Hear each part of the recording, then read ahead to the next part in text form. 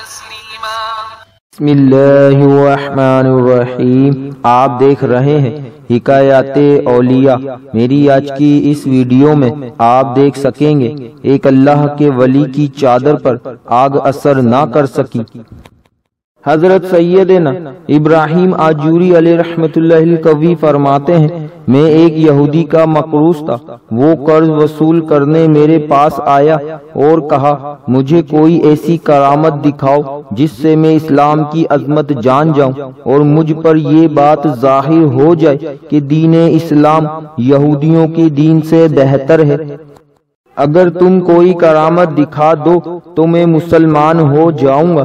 میں نے کہا کیا تم واقعی مسلمان ہو جاؤ گے؟ اس نے کہا ہاں۔ اسے دین اسلام کی طرف راغب ہوتا دیکھ کر میں نے اس کی چادر اپنی چادر میں لپیٹی اور اینٹوں کے بھٹے میں ڈال دی۔ پھر میں خود بھٹے میں داخل ہوا اور جلتی ہوئی آگ سے چادر نکال لایا۔